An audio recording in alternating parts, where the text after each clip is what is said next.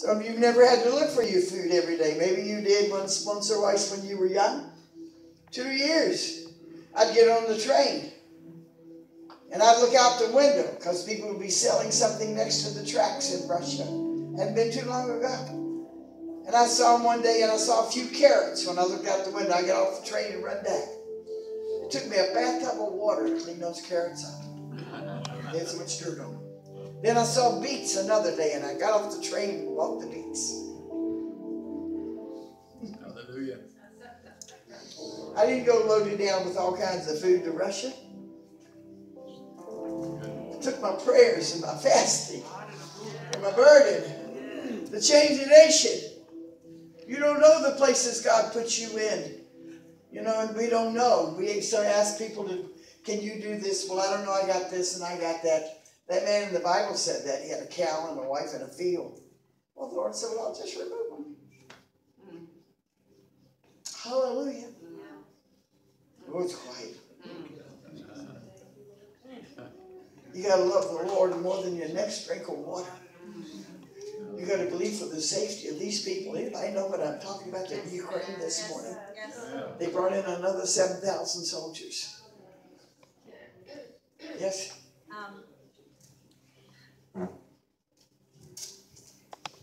Around this time, and I wasn't making the connection, I was in my prayer time with the Lord, and I was really, my dad's died and gone to heaven. He's been in Russia several times. He's a spirit-filled believer who had a revelation of the fivefold ministry back in the 70s.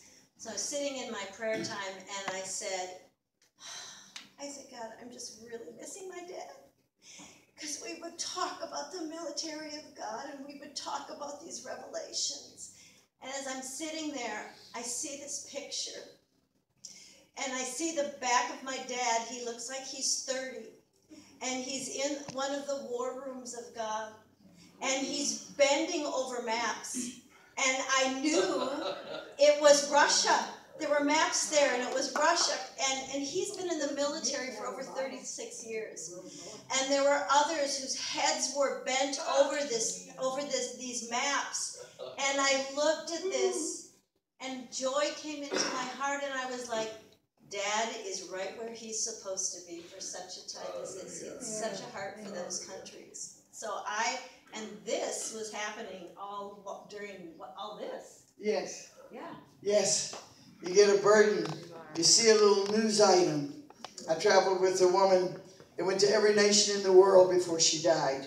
Stamped in her book of her life but inside of both covers, front and back, passport stamps of all the nations. Most of them she fasted 40 days water. Wow. For every nation.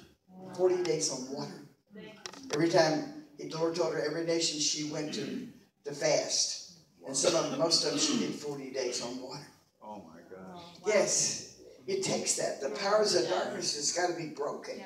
And the Bible says these things don't happen except by prayer and fasting. Not prayer and faith, but prayer and fasting. Amen. You know what fasting does? Do any of you know what fasting does? He told the devil to eat off the flesh. Remember the dust of the earth? What's the dust of the earth? Your flesh and my flesh. So when you fast, he starves. Oh, he starves. That's right. He starves. He knows that you're making headway with God.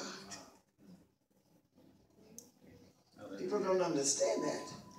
But fasting afflicts your flesh. And this is what we have to get out of the way to see God move. But I've been praying every day, thanking God for their safety, for help. Paul said, if there be any praise, if there be any power, if there be any might, think on these things. What is goodly, love, pure, and holy. In Philippians, come on, what is good? That God will save these people. I believe a little bit of Christ has come into their lives that they wouldn't have had the nerve to dance. Hallelujah. When they knew the enemy was coming. How many of you want to do that? You want to learn to dance when you hear the enemy is coming. You want to laugh with God. He said, I'm going to laugh at their problems when they call on me. The wicked ones I'm talking about. Hallelujah. And I want you to lift your hands right now. Now the Ukraine is that way. It's about, it'd be between 12 and 1. Not right here. I want you to release your faith for those people.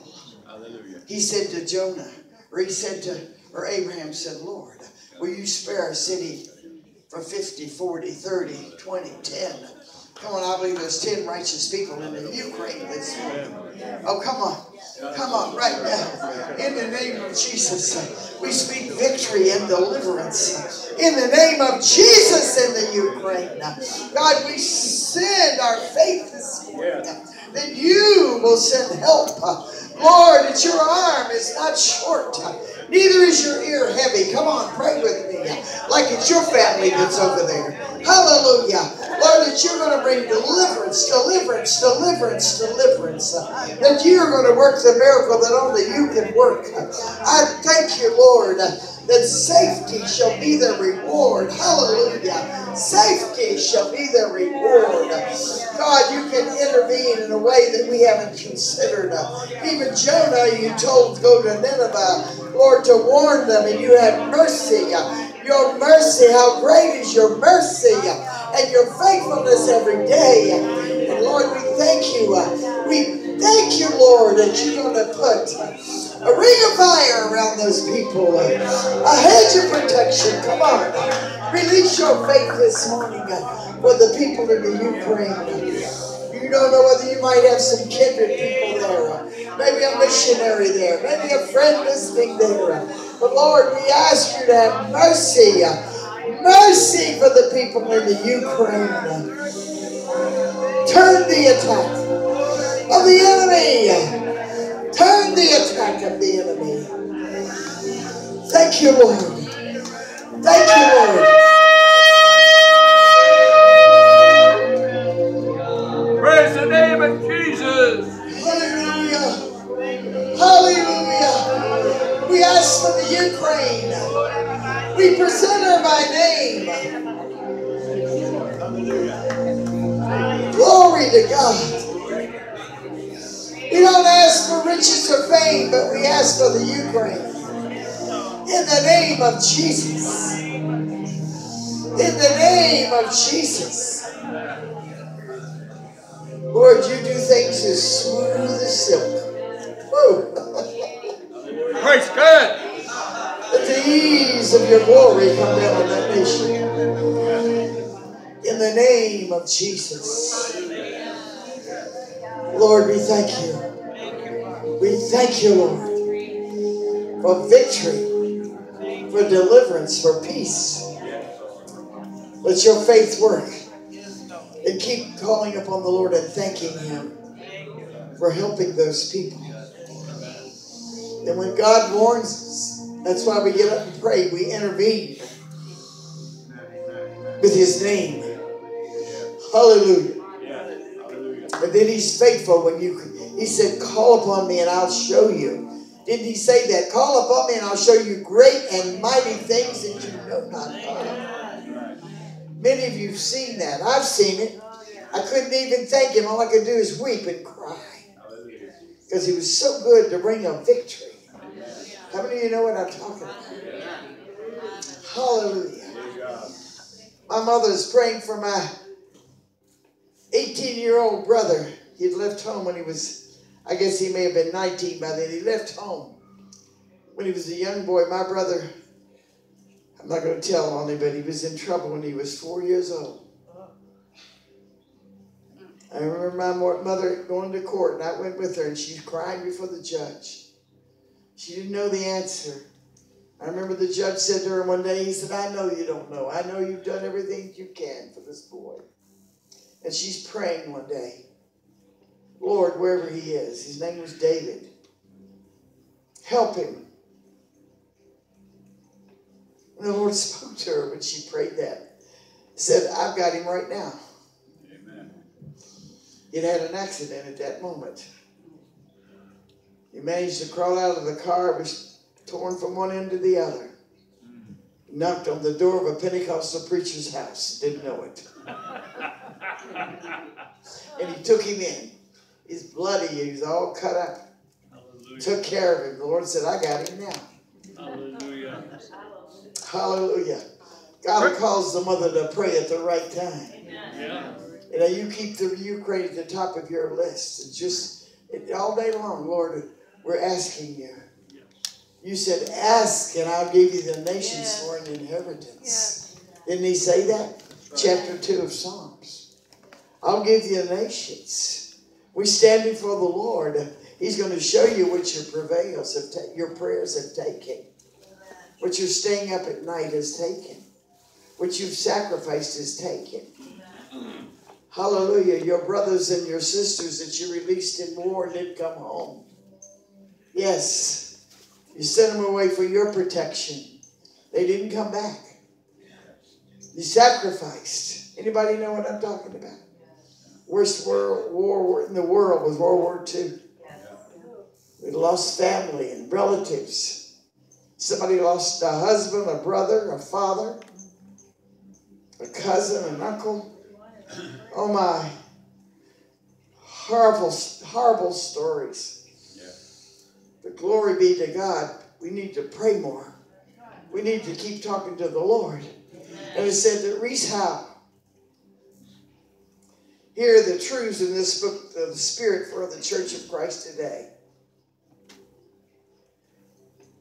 It said he progressed to a place that world events were affected by his prayers. World events in the news. And I told you I traveled with a sister. I traveled a lot of places in the world. And we'd be in airports, and I noticed she'd be picking up papers from people had left behind. We'd be in the international airports. I thought, what in the world does she want? She'd have them under her arm getting on the plane. But she wouldn't read the whole paper. She would be looking for a little column. So God has said something to her. And there must be something in the news about it. Or God wouldn't be speaking it to you when it's a world event. And she'd put it all together. And the next thing we know, she'd be on a plane or a train going to another country as an ambassador for the Lord, going with a message. And she went to China, and the emperor had sent out with one of his workers a sign with Ruth Heflin's name on it. She called ahead and said she wanted to see the emperor. She had a word for him. Everybody wants a word. Honey, you can bring me a word rather than an item. Come on, if you had a word from the Lord, I'd rather hear it. Well, the car will wear out. The clothes will grow old. But the word will never change. Hallelujah. You want to get to know the Lord as your very best friend. Oh, you're next to kin. That you can feel him walking through your house. You'll know when he's in your house, when he's come through your front door. And I remember my sister had a son in the Vietnam War. And she said she prayed every night for him. And one night she had a dream. And she looked out her window and she saw one of these cars from the military drive up. And two men get out in the dream. And they came up and knocked on the door.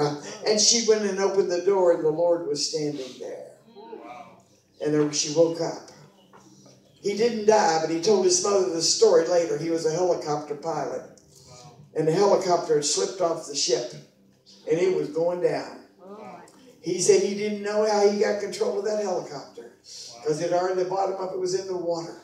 In the ocean beside the ship. But somehow he got that helicopter up and got it back on the ship.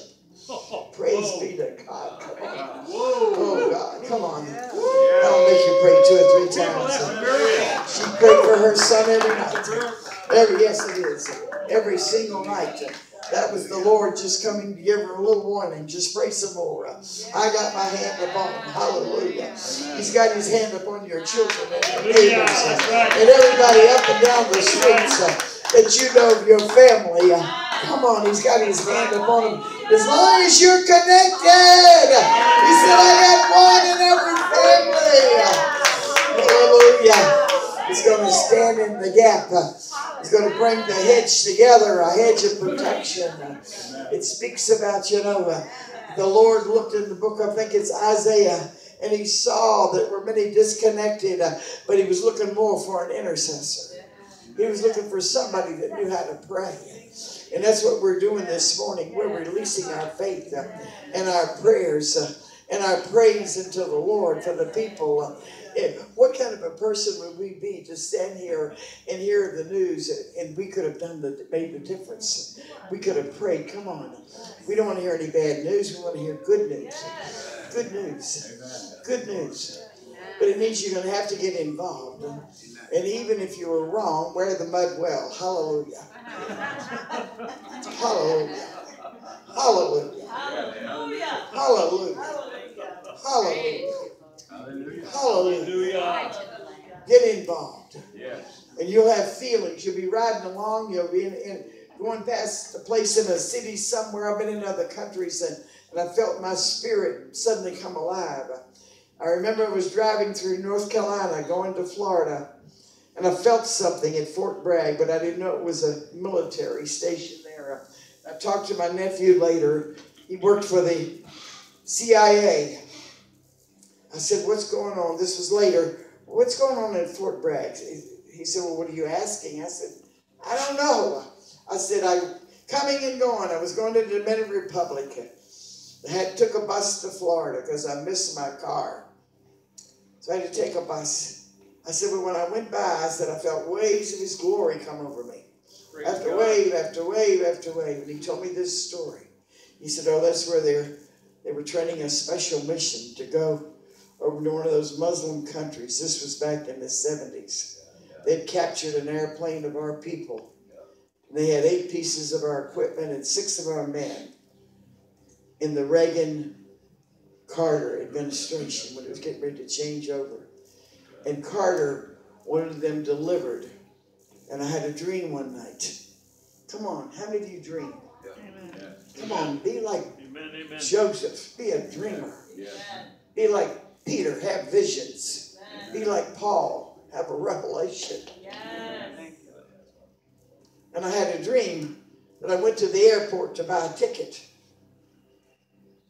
And when I went up to the desk, the man said, you don't want to see me, you want to see the man at the next desk.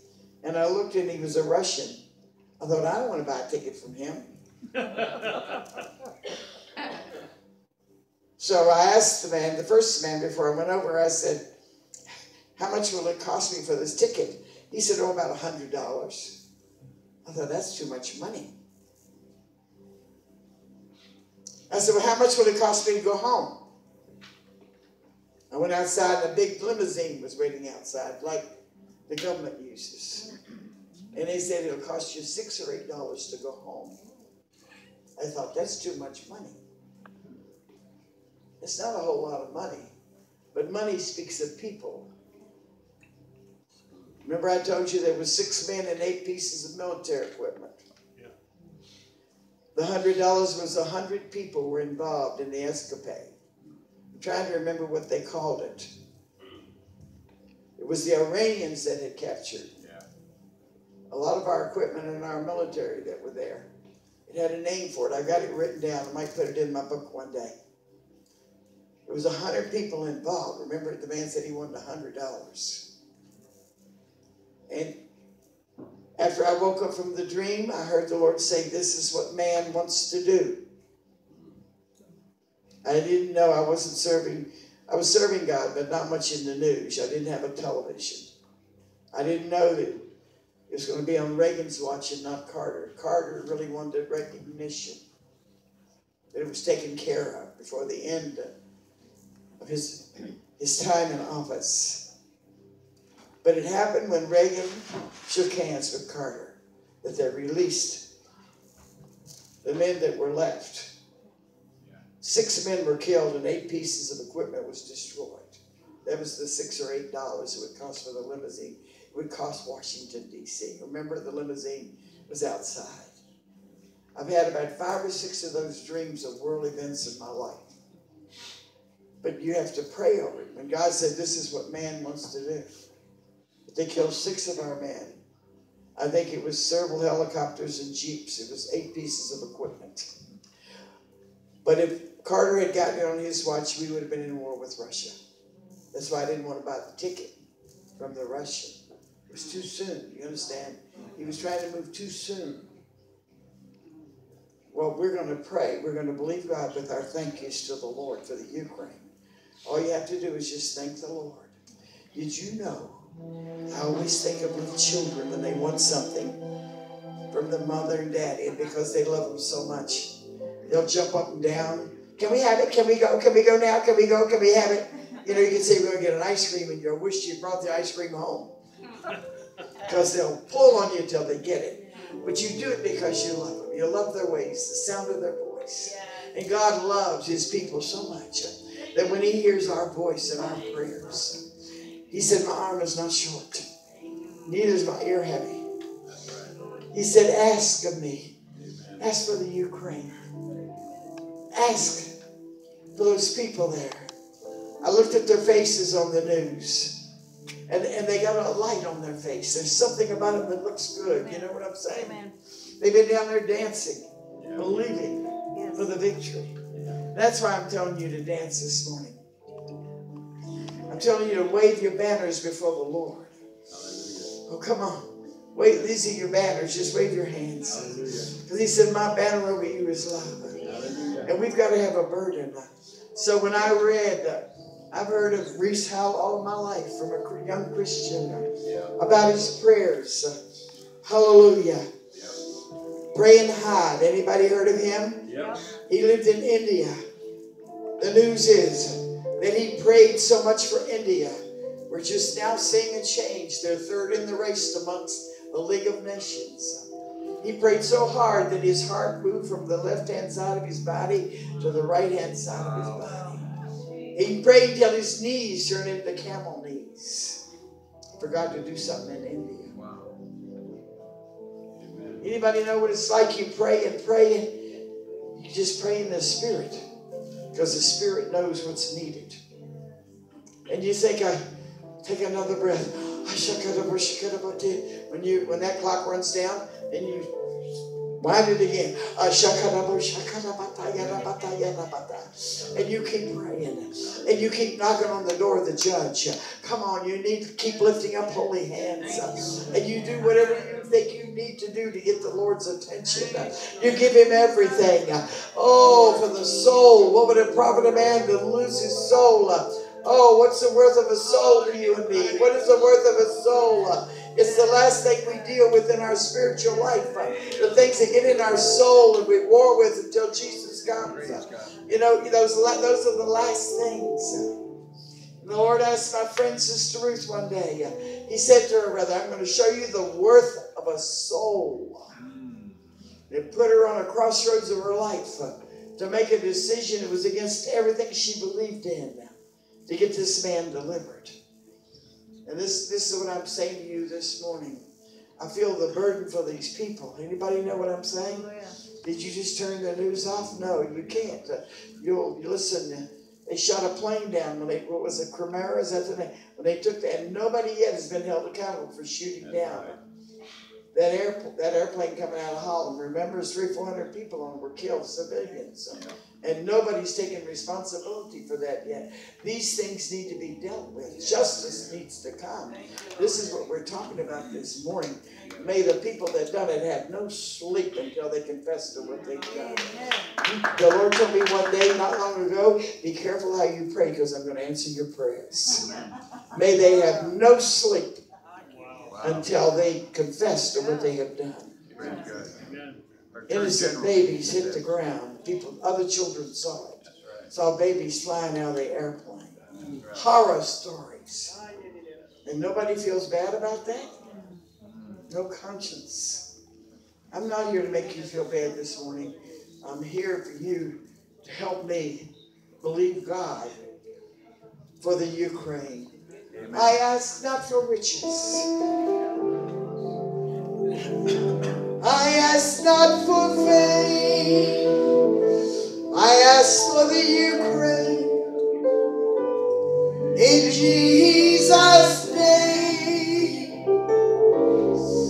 I ask for the nations. I call them by name. I present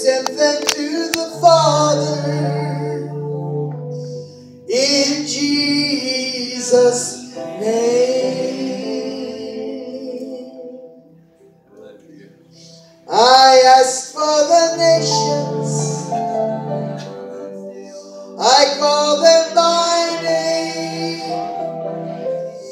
I present them to the Father in Jesus' name. May they not be naked. May they not be ashamed to stand before you, O God, in Jesus' name.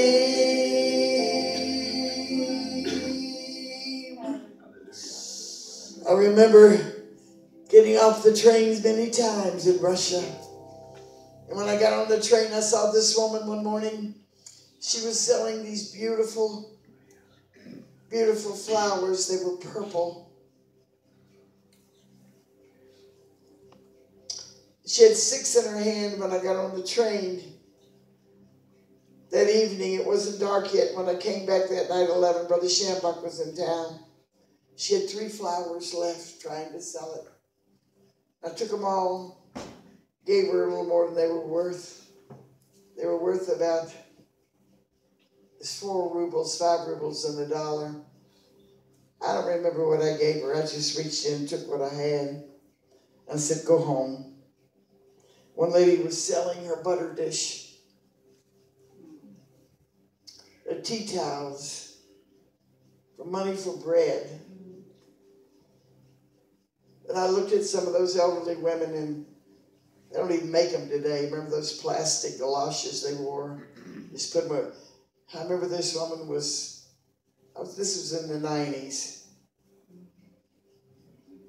And she had a scarf around her head, and her coat was so tight, she could hardly button it.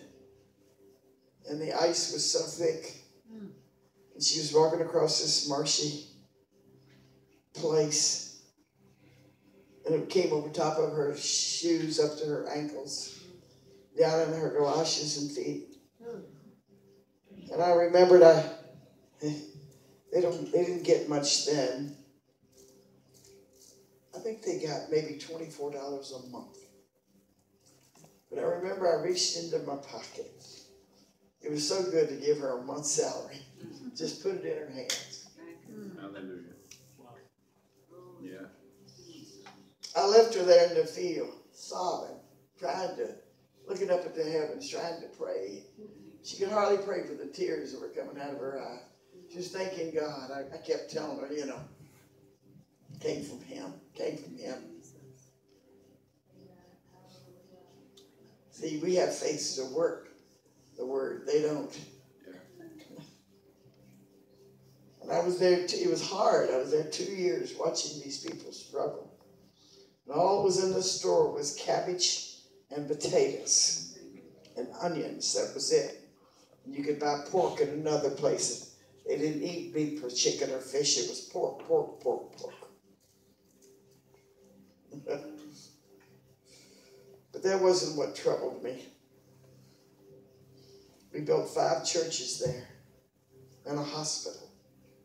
Can you look at this little missionary and believe that? It just happened. I don't know how to explain to you how it happened. It just happened. Just the right people were in the right place at the right time. And the preachers were 18 and 19. The young boys were 18 and 19 pastoring the church. Amen. They came in playing guitars, and one doctor became a pastor. And some man walked up to me I didn't know and asked me if I could help him with some drugs for his clinic.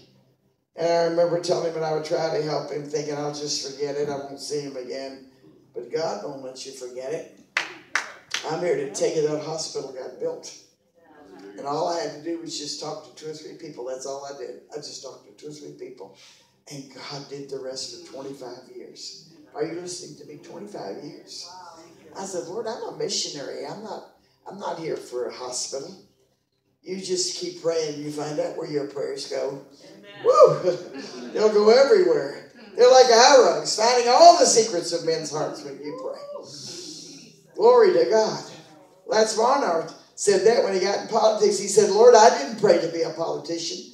When did I ever ask you? He said, when you were praying in tongues. Hallelujah. Because the Spirit knows what is needed. And it searches into the deeper things. Separating the soul from the flesh and the Spirit. Separating everything. Amen. Did we get persecution? I won't go into that. It was right bad, I'll tell you. It was bad. Everybody wanted credit for it instead of giving it to God. But God got the credit. Amen. And I just found out recently they went for 25 years every summer. These doctors went. The doctors don't do that on their vacations. They don't, if they have many. Hallelujah. Praise God. So you don't know what God's doing while you're praying. When you're calling up on His name, you're just not making a noise. You're making a joyful noise. Praise God. Come on, you're making a loud sounding cymbal. Praise God. You're calling on the God of all flesh. Is there anything too hard for Him? Is there anything too hard for God? No. Oh, you got something to shout about. Praise God.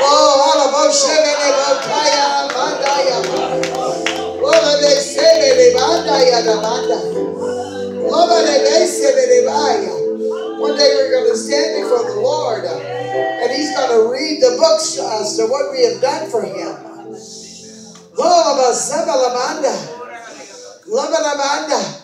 You know, we want to see something that God is doing when we do something. It's not that we deserve any credit. You're just not a Christian. You're a witness. There's a difference. A witness. Are you listening to me? You know what they do in the black churches? They say, do I hear a witness? Amen. Praise God. We Amen. need some of that in the white church. Hallelujah. Do I hear a witness? Yeah. Does anybody have any amens? Amen. Hallelujah. Praise God. So you don't know what you're doing. But the other day, they get me every time. I pray for the light to be green when I get off of 17 on Glendale. And that light gets me every time because that's where they all line up. That's okay. She can tell you. I said, open the purse. We're getting there. Open the purse. And I've learned not to put the 1s here and the 5 there's and the 3s there. Whatever my hand brings out, that's what I put out the window. You got to trust God. I'm telling you, we got to learn to trust God. And I remember this just happened. This young man had his sign up. I hadn't seen him before. I said, you got somebody with you, don't you? He had a lady with him, and I knew they'd sleep there. There's a place you can sleep there. They have it bankered with cement. And all of them sleep there on the weekend. Then they get their signs out. Yeah. And my hand pulled out a $50 bill. That man wept. Oh, he couldn't catch himself. He's trying to catch the tears, and the traffic is stopped. They can't move. Because I got in there by the car, and the lights turned green. And I'm pulling the money out. It's too late. It's out. Come on, the cat's out of the bag. You better let it go. You just got to let it go and see what God will do. Don't worry about it. God's got more.